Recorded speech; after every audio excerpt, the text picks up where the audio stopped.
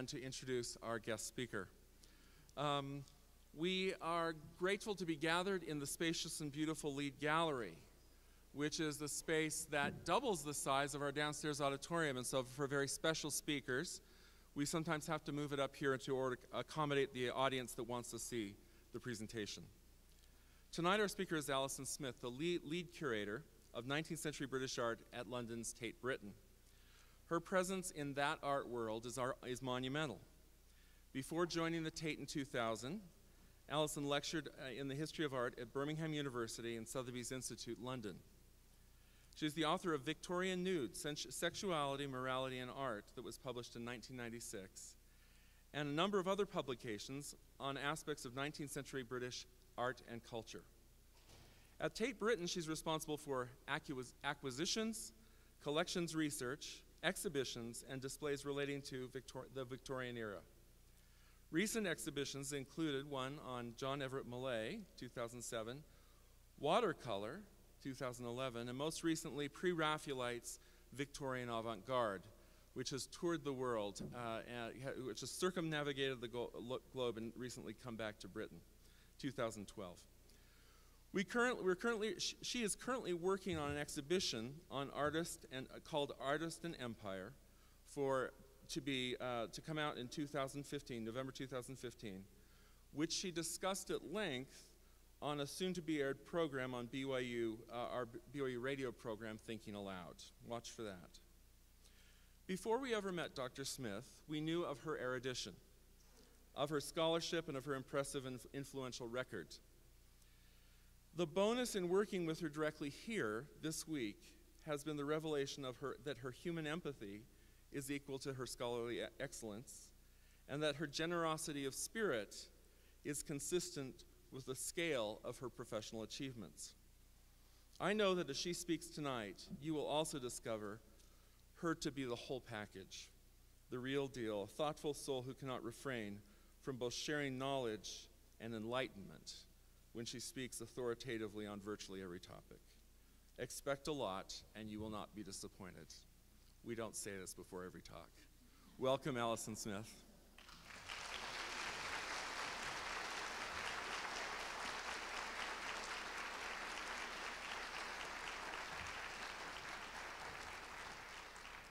Well, thank you for that wonderful introduction.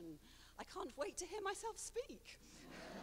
Now, let's move on from that image. Can you all hear me? Excellent. Now, I've arrived in Utah. I came over on Tuesday, and it feels so different from London. I feel I've acclimatized already. So I have to remind myself what London looks like. So I'm showing you, to begin with, a picture of the place where I work. This is Tate Britain in London. Now, I can't assume that you have all been to London or that you've all been to Tate Britain, but I hope after hearing me today you will rush over to London and go to the Tate. But just to give you a bit of historical background, the Tate Gallery opened in 1897. That was the year of Queen Victoria's Diamond Jubilee, and it opened as the National Gallery of British Art. So it showed British art from artists born after 1790. So we talk about the 1890s, so it's under 100 years of British art. So it just focused exclusively on British art. Now, what's interesting about the Tate as an organisation is how it's always transforming and developing itself. Because a few years later, in 1917, its role changed again. It became the National Gallery of Historic British, so it's British art going back to the 16th and 17th century, to the present day, and also of modern foreign art. So you now have to imagine the Victorian pictures which open the gallery are being squeezed for space. And then this continued through the course of the 20th century. We acquired more and more modern foreign works alongside the British until you get to 2000, and that's when Tate Modern opened downriver at the big power station, which was converted. And then we became Tate Britain, showcasing British art from 1550 up to the present day. And this was the moment when the Victorian collection became really squeezed, given more contemporary and modern art to show. And so now in 2014, the Victorian pictures occupy 2 or 3 galleries. But having said that, they are still the main attraction. So you see here, this is one of our guides showing a visitor who's obviously enthralled by the Ophelia experience. People come from far, all over the world, just to gaze at Ophelia. It's the most popular painting in the whole collection. So even though the Victorian pictures, the Pre-Raphaelite pictures, occupy only a few galleries, they are the major attraction, and we are well aware of that. Now, Mark invited me here today to talk to you about my role as a curator. Now, curating takes place on many different fronts. We work on acquisitions, on the collection, on displays, and also on exhibitions. In this talk, I'm going to be focusing mainly on exhibitions, but I want to say a little bit about displays. This is a photograph taken just last month in August, when our Pre-Raphaelite paintings came back from a world tour and were put back on display in Gallery 9. And you see here 2 art handlers posing with Ophelia. This is for a press photograph. Now, these paintings, all our pictures, are now hung chronologically. We start in 1550, and you go year by year up to the present day. So it's hung in strict chronological sequence, which allows for some surprising juxtapositions and points of comparison. All the paintings in Gallery 9 are hung virtually floor to ceiling. And before the when the Pre-Raphaelite paintings were away, we had a Victorian gallery with no Pre-Raphaelite pictures. So when they all came back, 20, 30, 40 plus works, we had to accommodate them. So we completely rehung the gallery. And even as we were hanging, people were sort of queuing up outside to come in and pay homage to the paintings. So it's wonderful to have them back again. But just to make the point that with the permanent gallery, the permanent hang, or what we call the semi-permanent hang, you can come in any day for free and just sit down and look at the paintings. So the idea of a permanent display is for sort of continuous looking over a prolonged period of time. Exhibitions, on the other hand, are far more unpredictable, because exhibitions are events which require a lot of people to organize an event which takes place. It's a transient event. It takes place in time and space. And it requires a huge amount of effort to put paintings up, and they're only up for a couple of months, and then they come down again. And I think it's the excitement these exhibitions generate, which also provokes controversy. And this is certainly true of the whole history of the Pre-Raphaelites. So these exhibitions are more akin to theatrical or musical productions, really, that there's this excitement, and you come along to see something. It's a once-in-a-lifetime opportunity. Now, having said this, we have to remind ourselves that the whole idea of an exhibition, a lone exhibition, is a fairly recent phenomenon when we compare it to the long history of theatre or concert production, for example. The first lone exhibition took place exactly 200 years ago. This is when the British Institution in London held an exhibition in honour of Joshua Reynolds. This was in 1813. And this idea of organising an exhibition, a retrospective exhibition to celebrate an artist, really caught on in the course of the 19th century. And the Pre-Raphaelites, their reputation was consolidated through these lone exhibitions. Yes, here we are. So the first of these took place in 1883. This was to commemorate Rossetti, who died the previous year. And these were followed by exhibitions devoted to the still living Millet and Hunt in 1886, 1898, and 1906.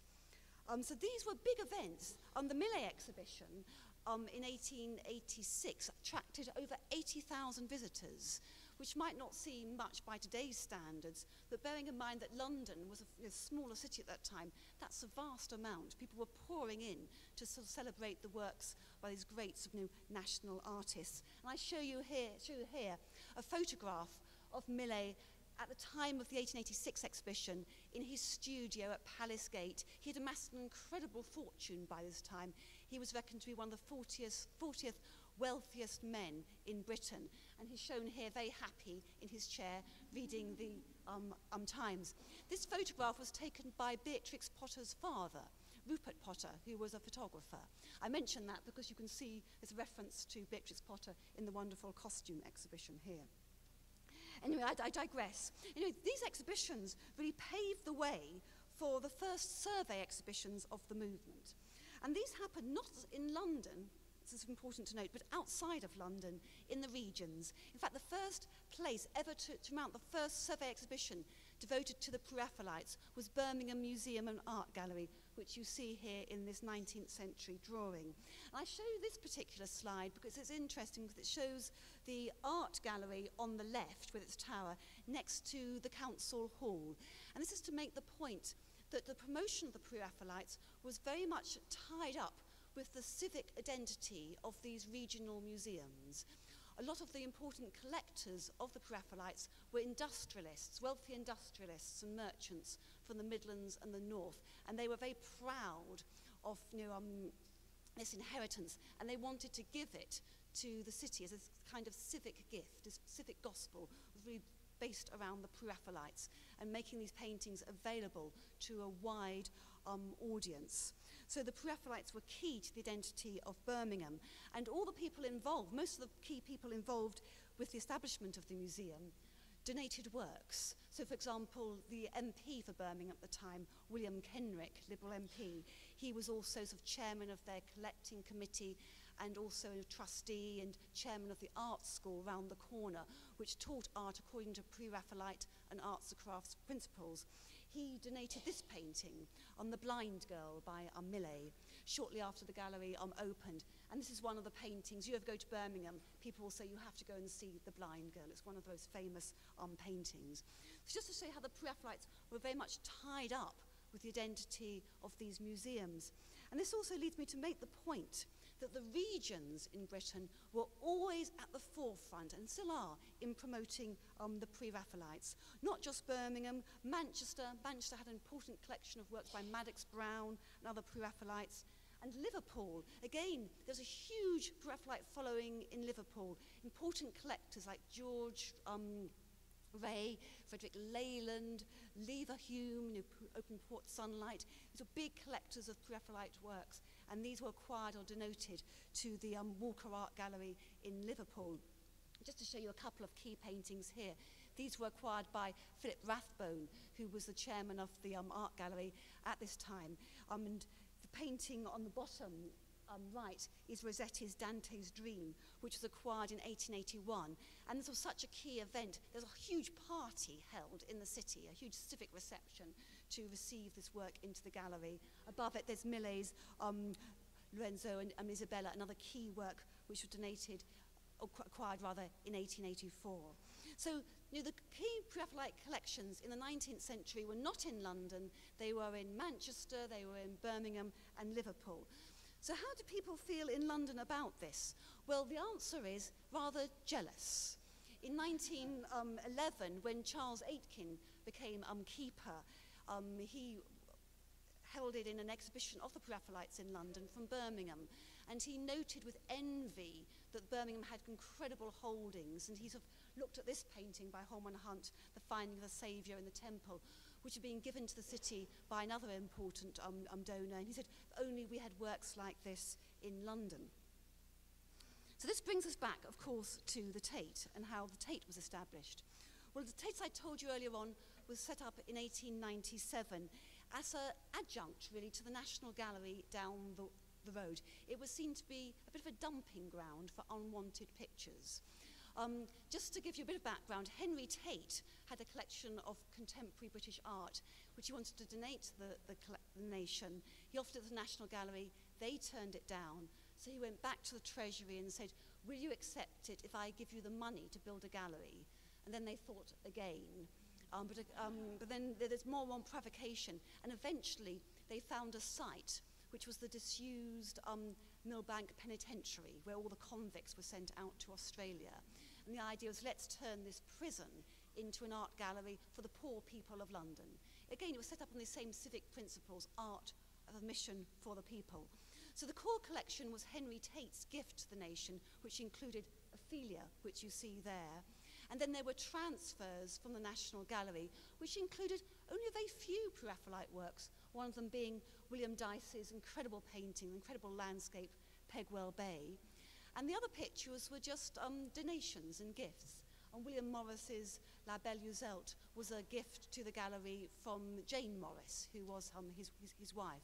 So most of these works have been acquired as gifts and donations. They hadn't been purchased in a strategic way.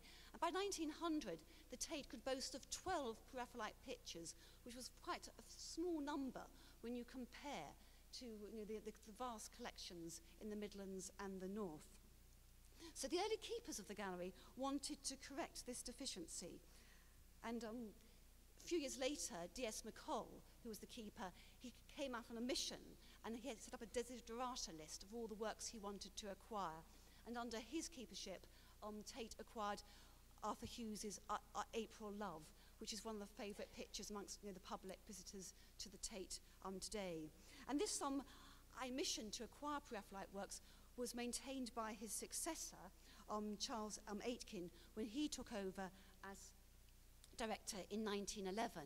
And this was the year when we had this loan exhibition. I show you the catalogue here. Works by the Pre-Raphaelite pictures lent by the Art Gallery Committee of the Birmingham Corporation.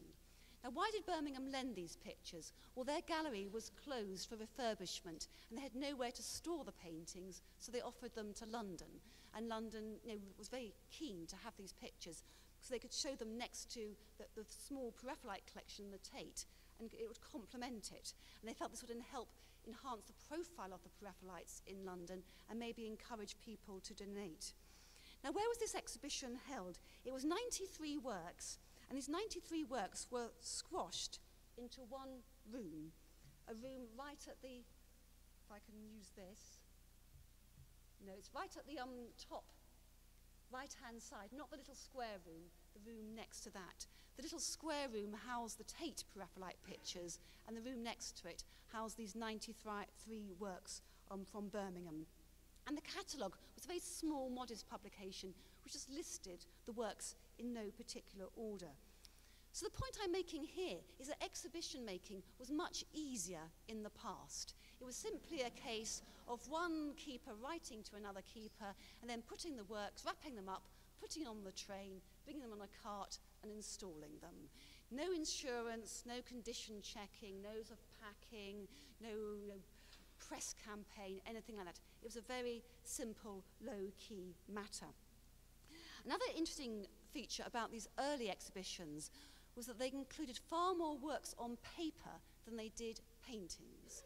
And this is because drawings at this time had a particular reputation. There was the drawing had an aesthetic appeal, and there were lots of collectors who specialised in drawings. Also, they were on the market. They were cheap and they were available, and as some of the 19th century collectors were dying off, they donated their works to museums.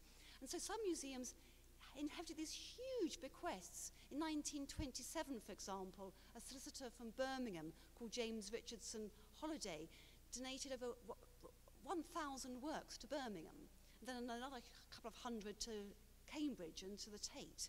And so this has enabled these museums to develop these wonderful holdings of Pre-Raphaelite works. Also, I think another reason why the exhibitions include a lot of works on paper was that they caused less disruption to galleries. They're much easier to take down off the walls than paintings are. So we have to imagine this early exhibition full of works on paper and a few paintings sprinkled in between. Now, this exhibition, the 1911 exhibition, paved the way for another exhibition at the Tate in 1923, which was on works on paper. And this was black and white illustrations from the 1960s period. And all these works came from one collection, from a collector called Harold Hartley, who specialised in book illustrations. And this was an exhibition of 364 works squeezed into two galleries, so going piled high from plinth up to ceiling. And I think the Tate might have hoped that these works would be donated. They weren't, actually. I think Hartley was hoping they would be purchased. In the end, they went to the Museum of Fine Art in Boston, not to Britain. But it was a key event. These are two of the works included in that 1923 exhibition, Millet's Prodigal Son from the Parables of Our Lord, and Rossetti's engraving, The Maids of Elfinmere. Tiny works, here they're enlarged to a grand scale. But this exhibition paved the way that very same year, 1923, for another exhibition called Artists of the 1860s period. And this was probably one of the most important shows, I think, ever been held at the Tate. It consists of 334 works of the major Pre-Raphaelites and also of lesser-known artists who are associated with the movement, including a large number of works by female artists, so quite ahead of its time. And what's interesting about this exhibition, it was so comprehensive. All the great works were included in this show. And afterwards, a lot of these loans were translated into gifts. So all these works came to the Tate after this 1923 show. So Rossetti's Girlhood of Mary Virgin, that was donated by Mrs. Toms. Millet's Baron Numbering His Vassals from the Holiday Bequest. And Burne-Jones's Clark Saunders was given by a Mrs. Hadley. So all these donors were giving their works to the Tate collection. And this really enabled us to build up a substantial collection of Pre-Raphaelite works. It really got underway in the 20th century. Just take a sip of water at this stage. Now you might be wondering why I've gone on about these early exhibitions. Well, the reason I've done this is to try and dispel the myth, which still is with us today, that the Pre-Raphaelitism fell out of favour in the 20th century, and it was only rediscovered in the 1960s. I'm telling you about these exhibitions to make the point that the Pre-Raphaelites were never out of favour with the general public. People have always loved these works. It's rather been a case of each generation discovering and reevaluating them afresh. Now, a key turning point in the appraisal of the Pre-Raphaelites came in 1948. Remember, Britain had just emerged from World War, and there was a sense of wanting to look back nostalgically to the past, and to reappraise these wonderful works, which seem so colourful and bright, compared to the sort of bleak environment of 1940s Europe. And a lot of people wrote about this at the time. And we have to also remember that in the 1940s, the whole course of continental modernism had been put back by World War. So it was a time to sort of think about British art and its sort of standing and status in the world. And 1948 was a key year. This period was a very interesting time in British history. A few years later, there was the Festival of Britain, which is really looking back to the Great Exhibition of 1851. There was a sudden sort of outburst of interest in the Victorian era, and it all came to a head in 1948. What I show you here is on the right-hand side is a contemporary newspaper article by an artist called Derek Patmore, who was writing about the exhibitions which took place in 1948. And he makes this very interesting statement in this article. He talks about our civilization being menaced at the moment. World security is threatened. There's the threat of the nuclear bomb, the atom bomb, just emerged from World War. And he goes on to argue, because of this, we need the Pre-Raphaelites more than ever, because they present a view of sort of new hope for the future, and we should take pride in our culture and our inheritance. So we shouldn't sort of sneer at these works as Bloomsbury intellectuals tended to do in the 1920s. We should now come back to them and look at them afresh. It's a very interesting argument. And on the same year, this book was published, Pre-Raphaelite Painters, by Robin Ironside and John Gear. It's a very key text in Pre-Raphaelite studies. This was the first book published on the Pre-Raphaelites, which wanted to set them in a broader European context, and to argue that they weren't just an insular British movement, but they were pioneers. They pioneered modernism on the continent. So with this all going on, what else happened? The radio, what we used to call the third programme, there are 40 programmes devoted to the Victorian era, and a whole series on the Pre-Raphaelites. And that year, we also had about 6 exhibitions on the Pre-Raphaelites. These opened in Birmingham. Birmingham had a massive exhibition of Pre-Raphaelites, a big loan exhibition, including the applied arts for the first time. And then there's another exhibition in the Whitechapel Art Gallery in London. then exhibitions in Liverpool and Manchester, and the last exhibition was the exhibition at the Tate, late in 1948. This consisted of just 23 works. You might say, why 23 works when Birmingham had 280 in its show? And the main point is that Tate was still half closed at this time. It suffered a lot of bomb damage during the war, and half the galleries were closed. This is a wonderful photograph I found in our archive. It was taken in 1939, and it shows the paintings being taken off the walls to be taken into deep storage during the war years. And you can just see, look at the wallpaper and all the stains on it. You know, we didn't sort of paint walls each time we changed displays. That sort of paper was up there to last for many, many years. But these exhibitions, unfortunately, were very important because they included works which museums don't lend nowadays. And this is John Brett's The Stonebreaker, which is one of the major Pre-Raphaelite landscape pictures. The Walker Art Gallery never lend that because it's, the surface is cracked, it's far too fragile. But all these what are now considered to be fragile pictures were then lent quite freely between all these museums in Britain. Now, in the intervening years before the next big Pre-Raphaelite exhibition, this witnessed the development of a more research-based culture. This happened in the 1950s and 60s. All the descendants and immediate relatives of the Pre-Raphaelites had sort of died out by this time. So a whole younger group of scholars emerged who had no sense of obligation or familial ties to the artists.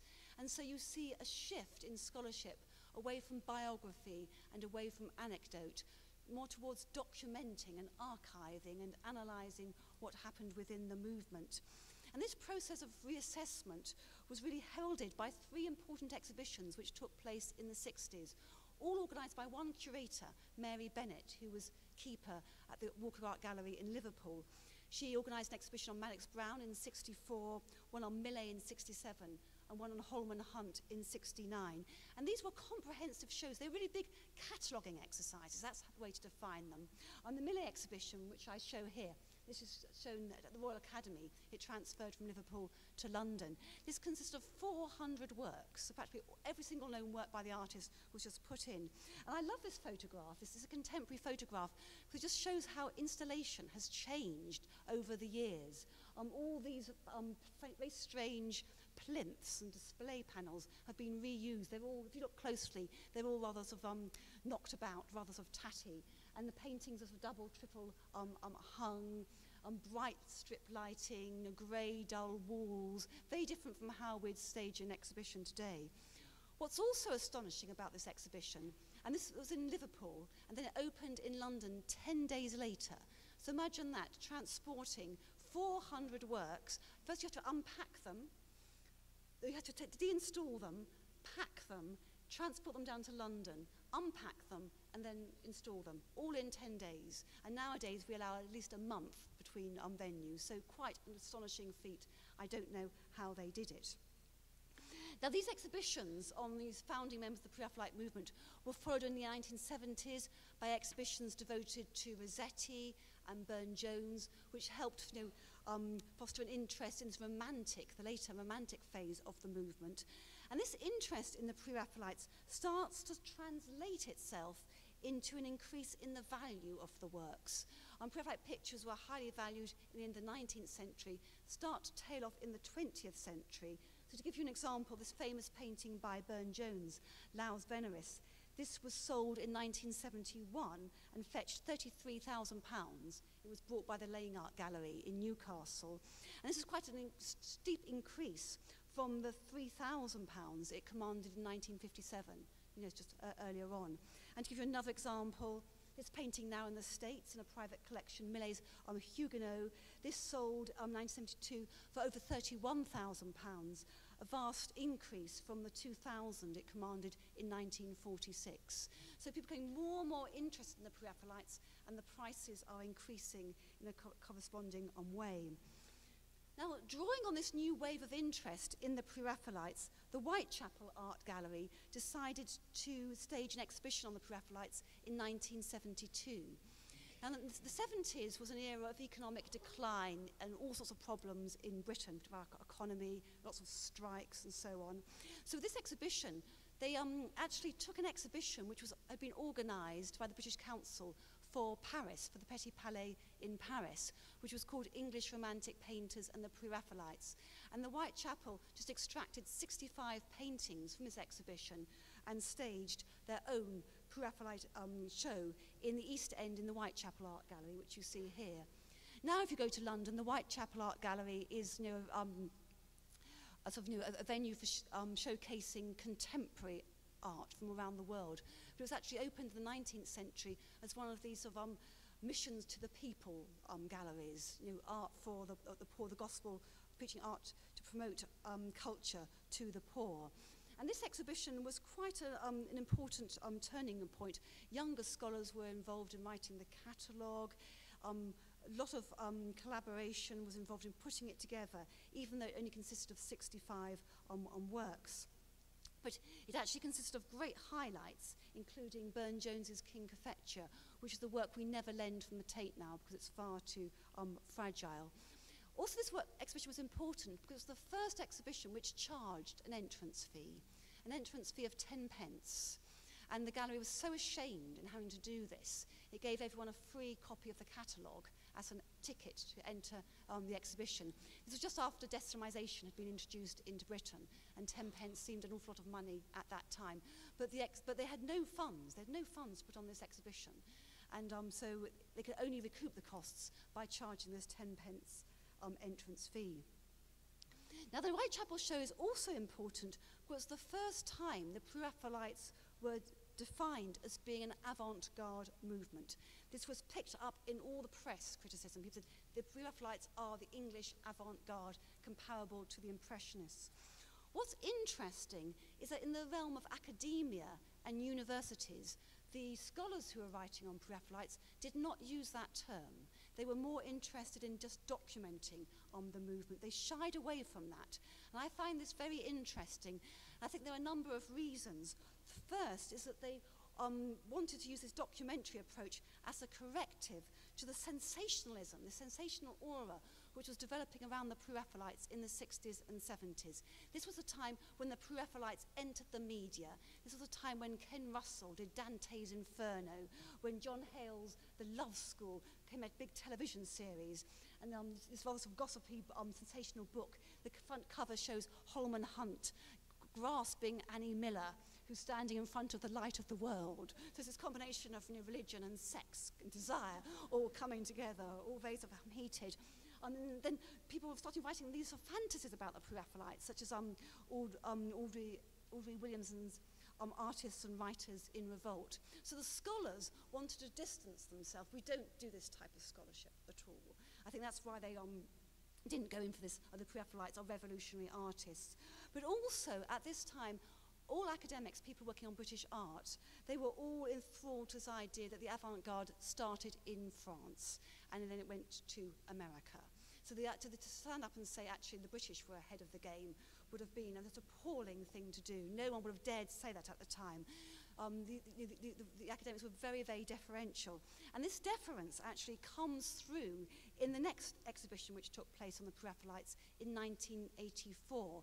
And the thesis behind that exhibition was to examine whether the Pre-Raphaelites had a shared identity or whether the label Pre-Raphaelitism was really a cloak for brilliantly talented individuals. That was the justification for the exhibition, which you might say is a rather modest claim. Now, the history of this exhibition is rather interesting because it goes back to the 1970s. A curator at the Tate Gallery called Ronald Parkinson, he's the one with the moustache, he proposed this exhibition and it lay dormant, by which time he had moved on to the V&A. But in 1980, Alan Bowness, who was a professor in history of art at the Curator Institute, he took over as director of the Tate Gallery, and he took up Parkinson's idea and said, let's make the Pre-Raphaelite exhibition of all time. And he brought on board all his students from the Curator and said, you will write the catalogue with me, and we'll put on this defining exhibition, the exhibition which really will put the Pre-Raphaelites on the map. And it was a very important exhibition, this. And also it marks a key turning point in the way we staged exhibitions at the Tate. Just to show you this next slide here. The year before, in 1979, a specially designated area for exhibitions was opened. This is what we call the 1979 extension, which was designed by Richard Llewellyn Davis. That's that modular block on the top right-hand corner. Before this time, all exhibitions were actually held in the main galleries. They were interspersed with the permanent collection. Now, for the first time, the Tate had a special area for exhibitions. Also in the 1970s, we see the development of specialist departments for the first time. So conservation, collection care, education, marketing, development. So all these departments could come together and help put on these important exhibitions. In 1980, the government passed the National Heritage Act, which introduced GIS, or the Government Indemnity Scheme, and this meant for the first time the government would meet the insurance cost, or the burden of insurance, if a work was damaged. And this meant that we can now start borrowing works from overseas. So this exhibition included works from Australia, South Africa, from the States. Whereas all those exhibitions I've been talking about up to this point have been from UK collections only. So this 1984 show marked an important turning point.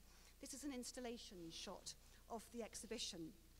There were 250 works altogether in this exhibition, most of them paintings and sculptures. There were works on paper, and they were arranged in a chronological sequence. So the idea was to present the Pre-Raphaelite Brotherhood between the years 1848 and 1860. So the image I show you here is the gallery devoted to the 1860s. You've got Holman Hunt's Children's Holiday in the centre, surrounded by a lot of Rossettian female beauties. This room here, you see the same wall colour was chosen throughout. This is the final coda section devoted to the Pre-Raphaelites after 1860. You have Laus Veneris, the painting I mentioned earlier on, and two magnificent late Millet landscapes, Chill October and Winter Fuel. So arranged very chronologically, just to focus on paintings and sculptures, and the final gallery was given over to works on paper, which were hung in a denser way. There was no interpretation in this exhibition, just text panels. You can see that white strip, white panel there, introducing the theme of each room, and just tombstone information telling you what the work was and who lent it. There were no captions describing what the content of each work. And this was actually just as well, really, because the Tate estimated that 100,000 people would come and see this show. But in fact, the exhibition exceeded all expectation. It attracted 500,000 visitors. And there were huge crowds around the block, people queuing in to see this show. So it was one of the first blockbusters ever held at the Tate. And people were in this exhibition for about 2 hours plus.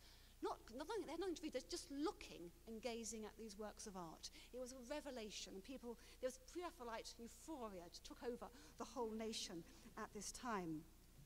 Now the promotion of this exhibition, just another shot here I'll show you. This is the entrance to the exhibition. The only period feature are these sort of quasi-Gothic arches at the entrance. This is where you enter the exhibition. Just the same as we had of our exhibition a couple of years ago. Now 1984 is also interesting because it was the first time the Tate started to look beyond the state to the private sector, to the great corporate bodies for sponsorship. And the first business the Tate dealt with was the multimedia corporation Pearson, who had sponsored a small Landseer exhibition back in 1982. But in 1984, they threw in their lot with the Pre-Raphaelites. They sponsored this exhibition, and this allowed the Tate to have a huge marketing campaign around the Pre-Raphaelites. This is the poster, which shows Rossetti's Monna Vanna promoting the Pre-Raphaelites, and you can see sponsored by Pearson underneath. And so this associating the Pre-Raphaelites with glamour, beauty, this really sort of took on through this marketing campaign. And because of all these people visiting the exhibition, there was a lot of press comment about the show. people really engaged in this debate about the Pre-Raphaelites. Is it good art or is it kitsch? This was the big debate in the press at the time. And what does it mean for us today? Now here we have to remember that this exhibition was staged at a time of economic decline. These are the Thatcher years, the time when the heavily nationalised industries had given way to free market economics. It was a time of the miners' strike, the big class divisions, some feminist campaigns. Everyone was very politicised at this time, and the press found this exhibition gave excellent copy. And so you had people, right-wing critics, loving the Pre-Raphaelites because of the craftsmanship and the work which went into the pictures. Someone said, for man hours, we're getting a bargain. And then critics on the left loved it because of the moral, ethical and social values promoted by paintings such as Mannix Brown's work. In fact, all the critics across the political spectrum alighted on this picture as being the most truthful and relevant painting for the present day, which in its representations of stark social divisions in the 1850s had relevance for audiences today. So the Pre-Raphaelites were becoming contemporary. Now, at the same time, in academic circles, another sort of debate was gathering ground. And this was also the time when there was a development of what we call the new art history, when a lot of art historians influenced by sort of Marxist philosophy and literary theory wanted to look at pictures in a different way, in a more critical way. And a number of art historians looked at this exhibition and they attacked it. They attacked it for sort of endorsing this idea of celebrating male, masculine genius, dominant bourgeois, sexist, racist values, and they accused the Tate of colluding in this.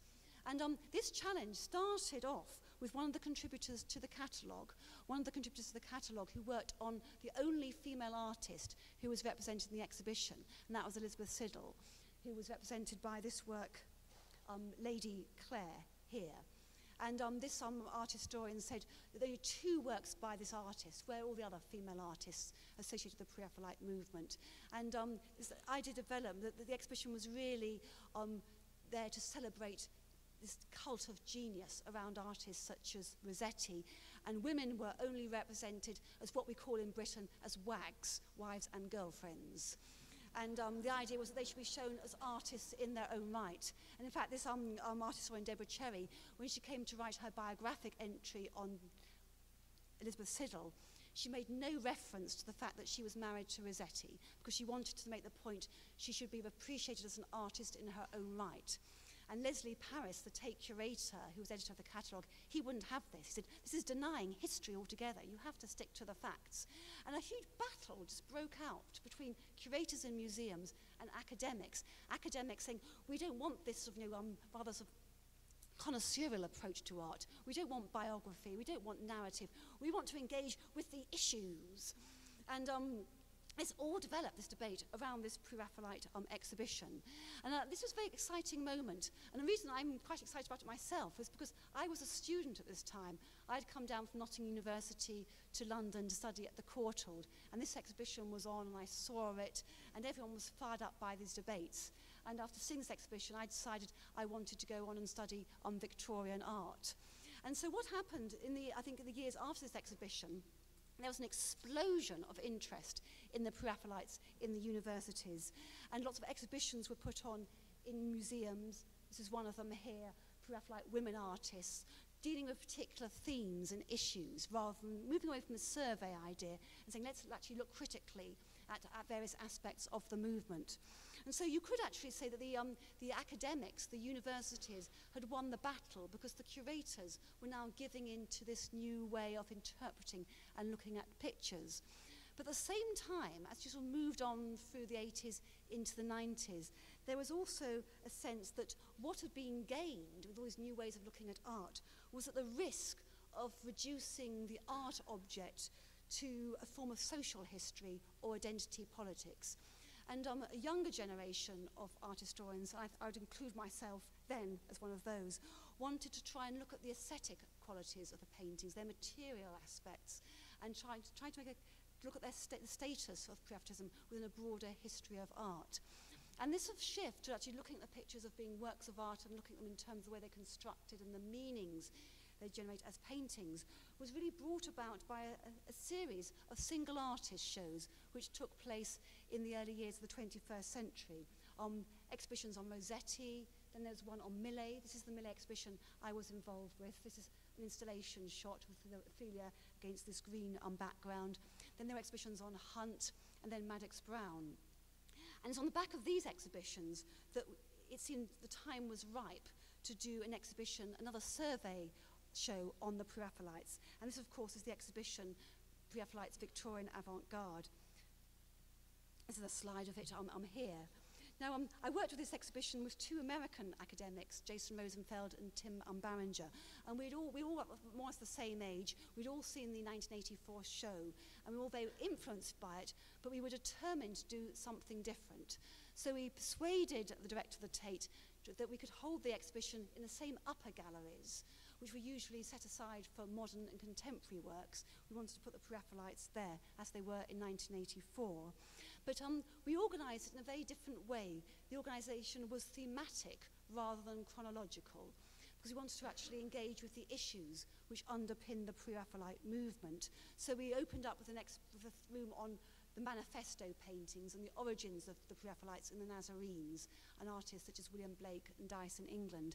Then we moved on to this room, which is about history painting, showing how the Pre-Raphaelites pitched their challenge in the realm of history painting, painting subjects from British history rather than from mythology, and painting figures in a very particular rather than an idealised way.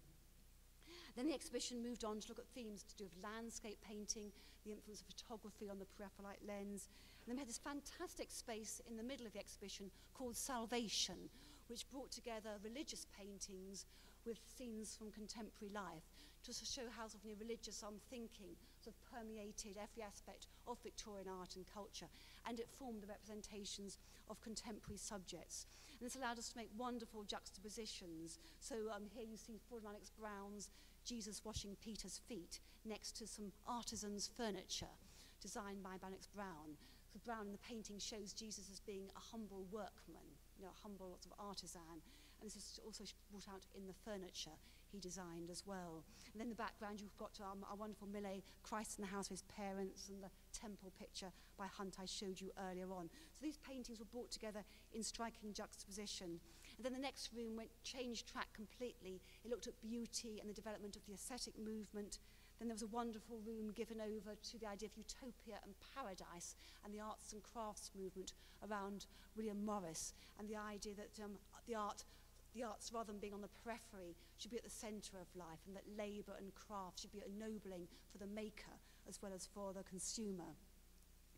And then the final room was called Mythologies, and this looked at the later work of the Pre-Raphaelites and introduced Burne-Jones, who of course was a younger artist.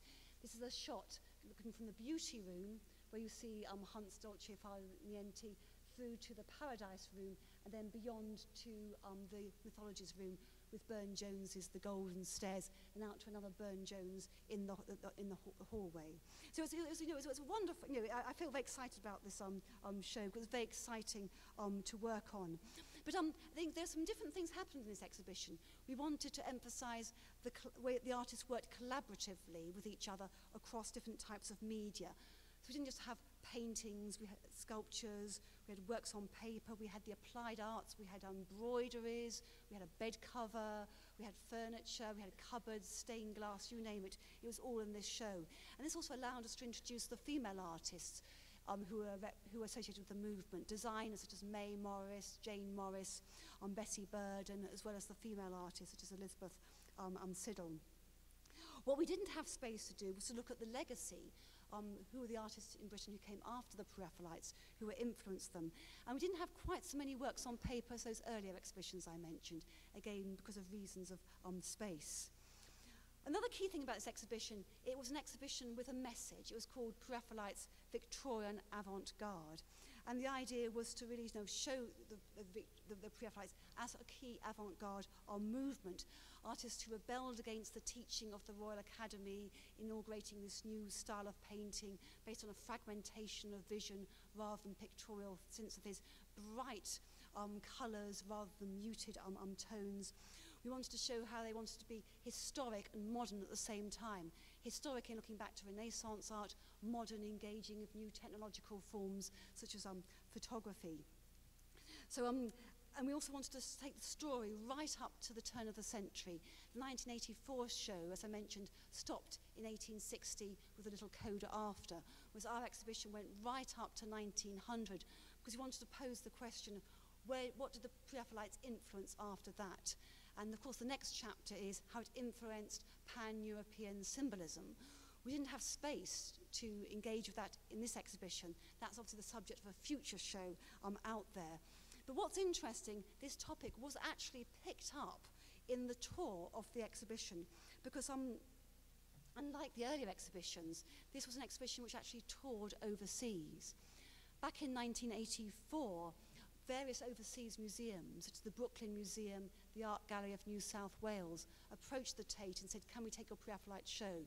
But the answer was no, because no one would lend or consider lending. There had been exhibitions on the Pre-Raphaelites, of course, in Europe and America before, but never one organised by a British institution.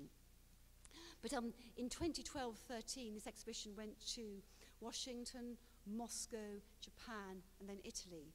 Back in 1984, in the years immediately preceding perestroika, it would have been inconceivable that the Americans and Russians would have conversed with each other about a Pre-Raphaelite exhibition. This is exactly what happened in 2012. It's quite interesting to sort of reflect on the course of the tour, just to conclude this talk. As I mentioned, first of all, it went to Washington, and in America, they gave it a very conservative title. They didn't call it Pre-Raphaelites Victorian Avant-Garde. They called it Victorian Art and Pre-Raphaelites Victorian Art and Design. And this is interesting because in America, you may not agree, but particularly in Washington, in the National Gallery of Art, the consensus still is that modern art started in France and then migrated to America. And this sort of formalist aesthetic still presides. And the Direct Museum could not accept that the Pre-Raphaelites were an avant-garde movement. And this was reflected in some of the press criticism. There's a New York critic called Roberta Smith, who writes for the New York Times. And she compared this painting by Holman Hunt, The Lady of Shalott, with the paintings by Cézanne in the surrounding galleries. And she said it's merely a case of comparing what is complex, what is merely complicated. So rather disparaging terms. We weren't very pleased with that. But it's quite interesting comparing this type of response with what happened when the exhibition went to Moscow when it opened at the Pushkin Museum. The Russians have had a long fascination with the Pre-Raphaelites, but there's never been a show on Pre-Raphaelism before, probably because of its Russian history, the Soviet era. But this exhibition was the lifelong ambition of the 90-year-old director of the museum, Madame Irina Antonova, who's shown here on the opening night, besieged by the press. And the Russians just couldn't get enough of this exhibition, and they felt a sense of kinship between the Pre-Raphaelites and modern art in Russia, from Nestorov through to Goncharova, and they felt the literary aspects of Pre-Raphaelism really chimed in with their own literary traditions, thinking of the great ethical and moral novels of Tolstoy, Turgenev, all the way through to the symbolist imaginings of the silver poets like Anna Akhtomova. They just felt everything in Pre-Raphaelism was relevant to their own literature and culture. They couldn't get enough of this exhibition. And in fact, in London and in Washington, we had about 200,000 visitors between each. But in Moscow, there were about 450,000 visitors came to see this show.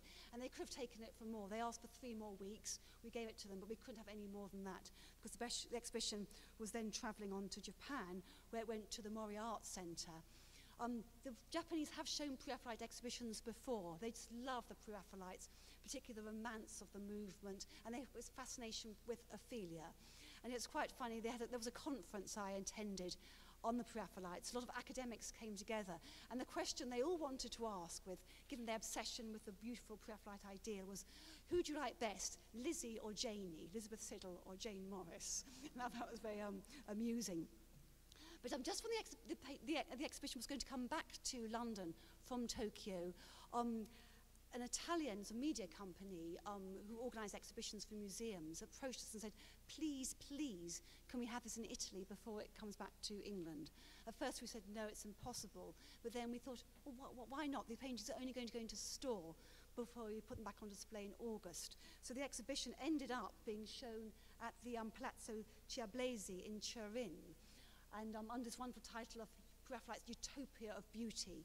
I should say the exhibitions in Tokyo and in Italy were just Tate works, just Tate Pre-Raphaelite works, because the other lenders would not lend beyond 3 venues. So these last 2 venues were just Tate-only works.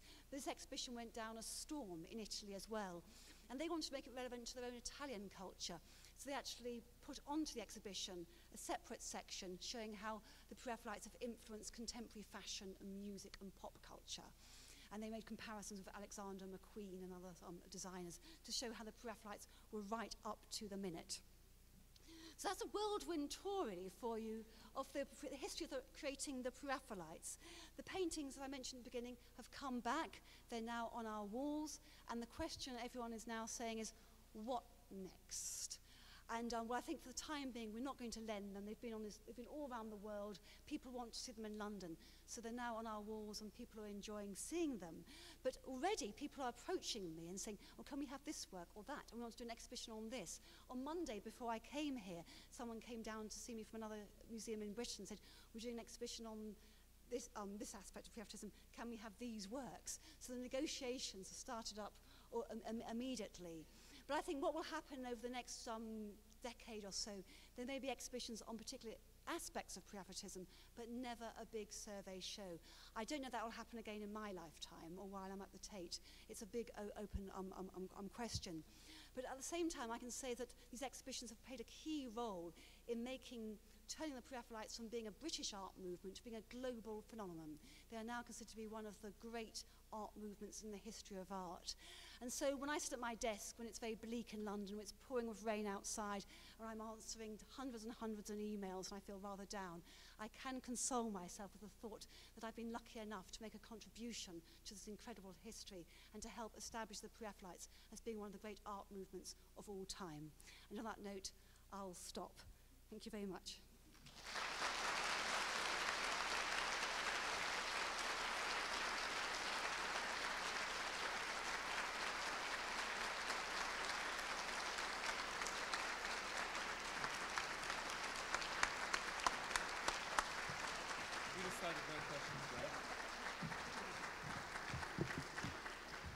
We thank Alison very much for her time here, and she has been most generous with it.